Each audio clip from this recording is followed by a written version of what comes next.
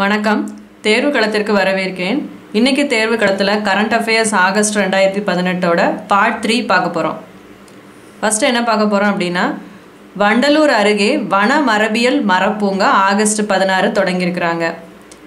எதற்காக தொடங்கப்பட்டது அப்படின்னா, தமிழ்நாடு வன ஆராய்ச்சி பிரிவின் 100வது ஆண்டு விழாவை ஒட்டி இந்த வன மரபியல் மரப்பூங்கா சென்னை கொளப்பாக்கத்தில் தொடங்கப்பட்டிருக்கு.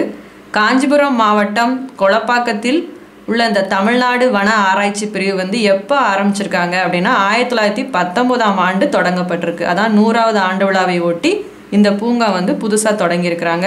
இதில் நம்ம கேட்க போகிறது என்ன அப்படின்னா, தமிழ்நாடு வன ஆராய்ச்சி பிரிவு எந்த மாவட்டத்தில் இருக்குது அப்படிங்கிறத நீங்கள் படிச்சுக்கலாம்.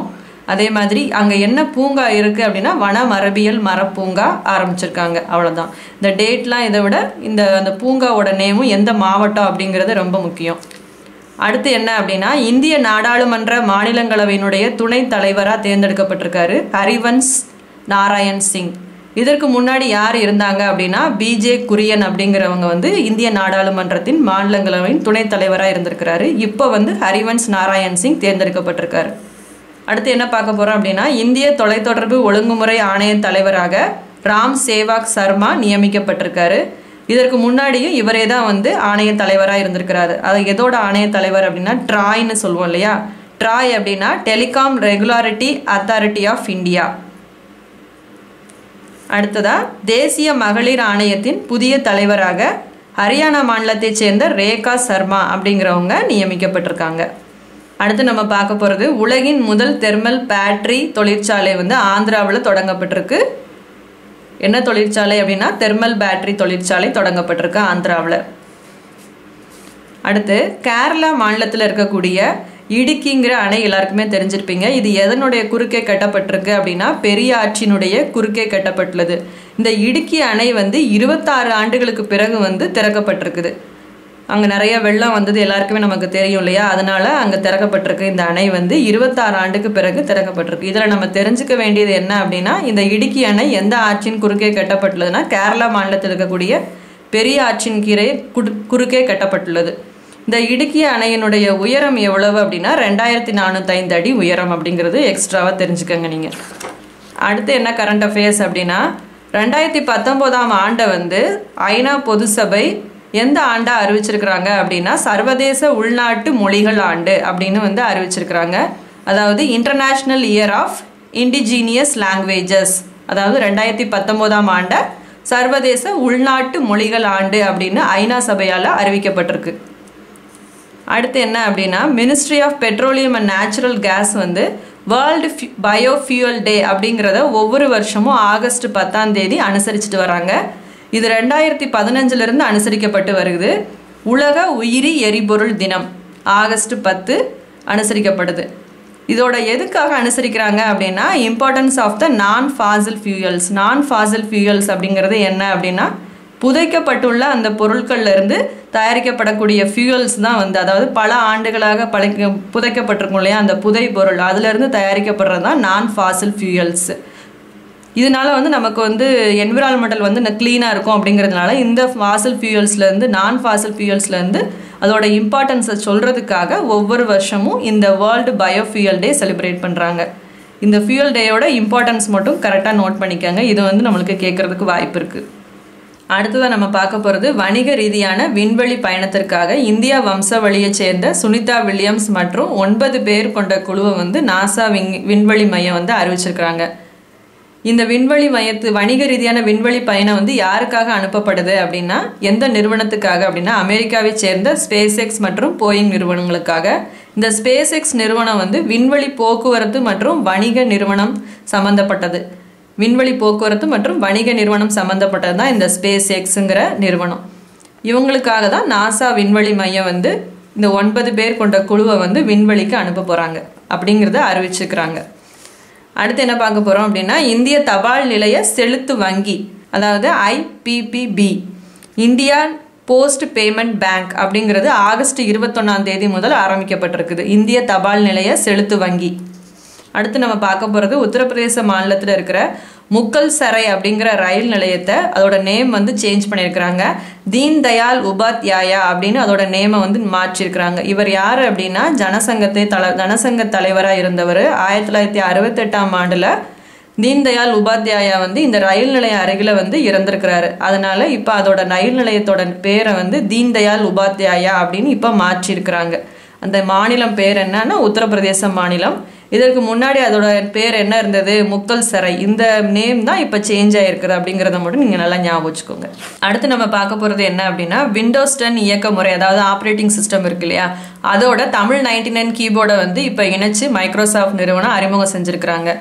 தமிழ்நாட்டில் இந்த தமிழ் 99 கீபோர்டு ஏற்கனவே ஏற்றுக்கொள்ளப்பட்டது. எப்போ அப்படின்னா 1999 நடைமுறையில் இருந்துட்டு வருது. அந்த கீபோர்டை இப்போ நம்ம விண்டோஸ் 10 ஆப்ரேட்டிங் சிஸ்டத்துலேயும் நம்ம வந்து யூஸ் பண்ணலாம் அப்படின்னு மைக்ரோசாஃப்ட் நிறுவனம் அறிமுகம் செஞ்சுருக்கிறாங்க. அடுத்து என்ன பார்க்க போகிறோம் அப்படின்னா கேரளா மாநிலத்தில் திருவனந்தபுரத்தில் வந்து புயல் எச்சரிக்கை மையம் புதுசாக வந்து தொடங்கப்பட்டிருக்கு. இதே மாதிரி புயல் எச்சரிக்கை மையம் எந்த நகரங்கள்லாம் இருக்குது அப்படின்னா சென்னை, மும்பை, விசாகப்பட்டினம், புவனேஸ்வரம், அகமதாபாத் ஆகிய நகரங்கள்லாம் என்ன இருக்குது? புயல் எச்சரிக்கை மையம் செயல்பட்டு வருது ஏற்கனவே. புதுசாக வந்து திருவனந்தபுரத்தில் ஆரம்பிச்சிருக்கிறாங்க அப்படிங்கிறதையும் தெரிஞ்சுக்கிடுங்க. அடுத்ததான் நம்ம பார்க்க போகிறது புதுச்சேரி கடற்கரையில் ஏற்பட்ட ஒரு நிகழ்வு தான். இது ஆகஸ்ட் 21 நடைபெற்றிருக்கு. என்னது அப்படின்னா வந்து நிழல் இல்லா நாள் வானியல் நிகழ்வு அப்படின்னு ஒரு நிகழ்வு நடைபெற்றிருக்கு. அப்படின்னா என்ன அப்படின்னா சூரியன் வந்து நம்மளோட நேர் உச்சியில் வரும் பொழுது நிழலினுடைய நீளம் வந்து 0 ஆயிரும். அப்படி 0 ஆகிற நாள் வந்து ஆண்டிற்கு 2 முறை நடக்குது. எப்போ அப்படின்னா ஏப்ரல் 21 மற்றும் ஆகஸ்ட் 21 அந்த சூரியனோட நிழல் வந்து நம்மளுடைய சூரியன் வந்து நம் நேர் உச்சியில் வரும். அப்போ நிழலின் நீளம் வந்து 0 ஆயிரும்னு சொல்கிறாங்க. அது என்ன நிகழ்வுன்னு நல்லா ஞாபகம் வச்சுக்கோங்க. நிழல் இல்லா நாள் வானியல் நிகழ்வு. அடுத்து என்ன அப்படின்னா 2017 உலக புகையிலை தின விருது யாருக்கு வழங்கப்பட்டிருக்கு அப்படின்னா எஸ்கே அரோரா அப்படிங்கிறவருக்கு வழங்கப்பட்டிருக்கு. யார் வழங்கியிருக்கிறாங்க அப்படின்னா உலக சுகாதார அமைப்பு, வேர்ல்டு ஹெல்த் ஆர்கனைசேஷன் கொடுத்துருக்குறாங்க. இவர் வந்து டெல்லி அரசினுடைய கூடுதல் இயக்குனராக இருக்கிறாரு. உலக புகையிலை தினம் வந்து எப்போ அனுசரிக்கப்படுது அப்படின்னா மே 31 வருடந்தோறும் வந்து அனுசரிச்சுட்டு வராங்க உலக புகையிலை தினம்.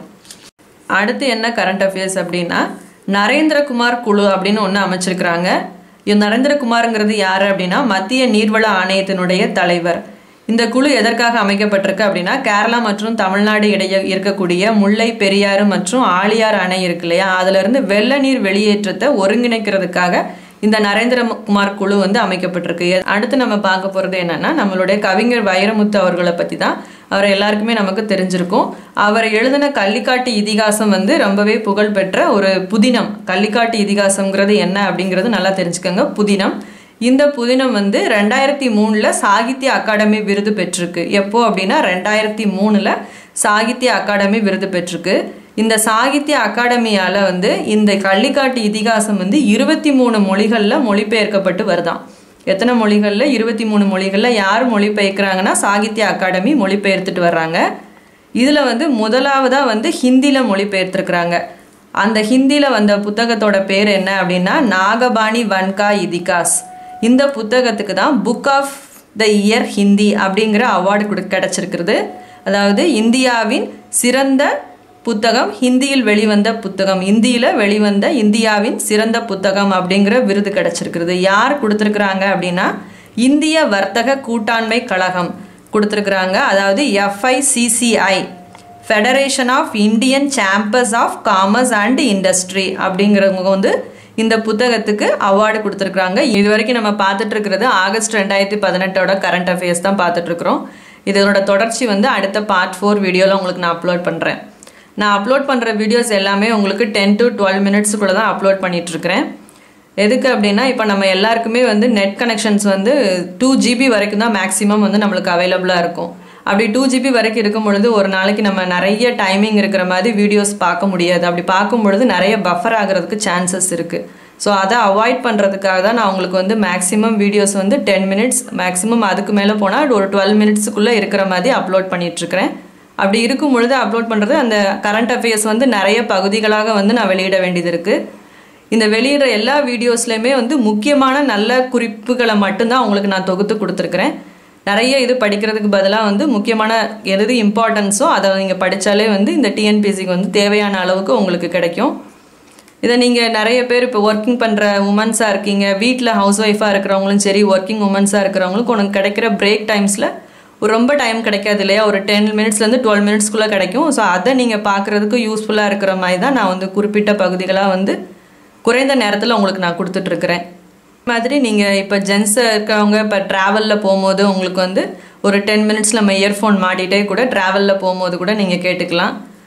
பஸ்லையோ இதுலையோ நீங்கள் போகும்பொழுது கூட அதை கேட்டுக்கிற மாதிரி உங்களுக்கு யூஸ்ஃபுல்லாக இருக்கும்னு நினைக்கிறேன். தெருவுக்களம் சேனலை எல்லோரும் பாருங்கள், உங்களோட ஃப்ரெண்ட்ஸுக்கும் ஷேர் பண்ணுங்கள், சப்ஸ்கிரைப் பண்ணுங்கள்.